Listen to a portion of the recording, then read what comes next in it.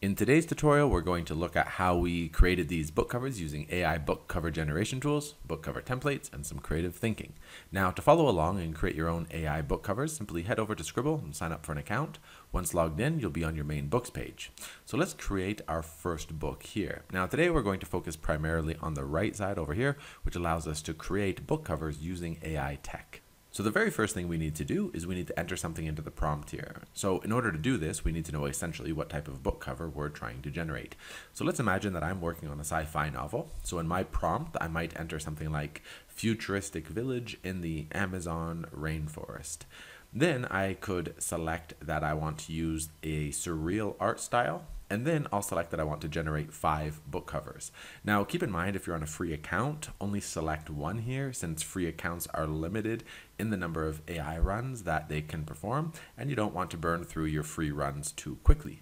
But if you have a pro account like me, you can just set this to a higher number, like 4 or 5. So I'll select 5 here, and then I'll wait for my responses. Now, as you can see, the AI is able to generate some pretty interesting book covers for us. Out of these results, I think I like this one the best. But before selecting this book cover, let's see what happens when we change around the prompt a little. So rather than saying village here, let's say something like city to see what impact this has on the result. Now, after running this request, you'll see that the images come back with much grander urban environments. Now, we could even change this again to say something like megacity. Notice how the AI can pick up on these differences in the prompt and generate images accordingly. Or perhaps we want to get away from this kind of green and natural color palette into something a little bit cooler, maybe bluer with a little bit more white. Now, in order to do that, let's imagine that our sci-fi novel takes place on a snowy planet or a winter planet. So let's change our prompt to be futuristic winter mountain village. Now, notice here, when I run this, our results are much cooler with many more blues and whites in the palette. Now, currently, we're playing with this kind of surreal art style, and this can be great for generating some pretty imaginative book covers. So let's try pushing this surreal style to its limit by typing in something strange, like futuristic mountain village, mountains in the shape of a man, with a woman in a dress walking in the wind.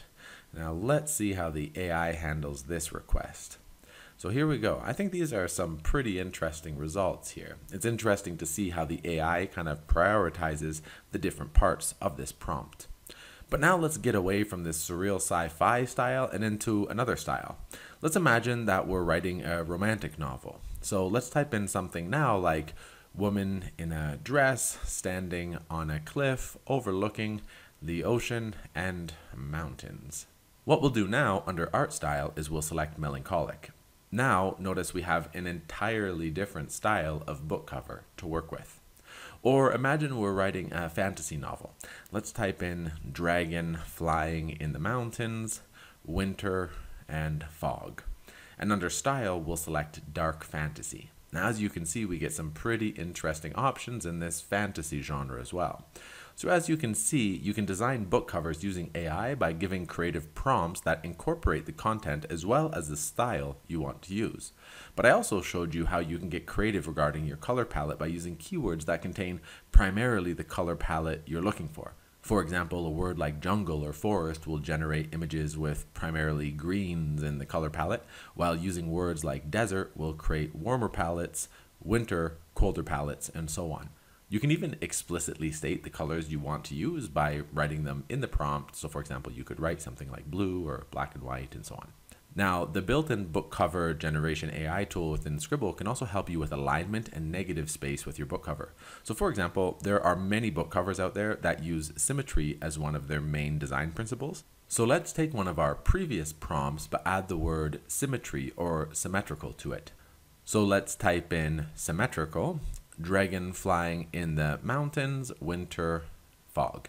Now notice here our results are much more symmetrical. Or imagine we wanted to add some text near the top of our book cover. So let's try the same search, but now we'll add the word negative space and minimalist to our prompt. Now I'll type in negative space, minimalist, dragon flying in the mountains, winter, and fog. Now notice how these book covers give us much more negative space and room to place text on our cover.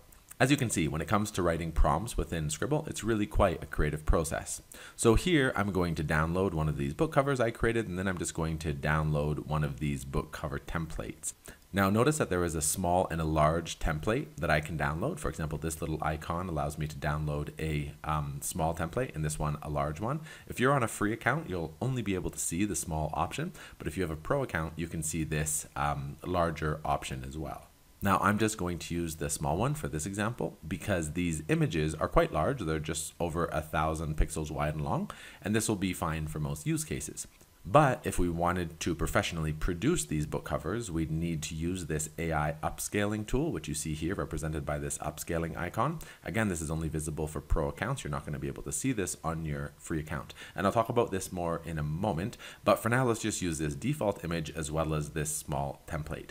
So simply open up the template in your favorite photo editing software. Now I'm using Photoshop here, but you could use the free photo editing program called GIMP if you wanted to as well.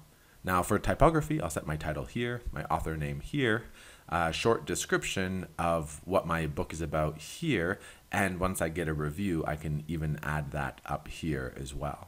Now, all of these things come together, the content of the image, the color palette, the choice of typography, and so on, and give a strong kind of nod towards the genre that we're working with in here. And essentially, everything comes together here to help you communicate what your book is about, which helps you attract the right audience to your book. Now, once I have everything to re-upload, I can just head back over to Scribble and re-upload this image by clicking on Edit here, and then re-upload my image over here. Now, this will swap out the non-text version with the text one. Now, in most cases, this book cover will work perfectly for what you're trying to do.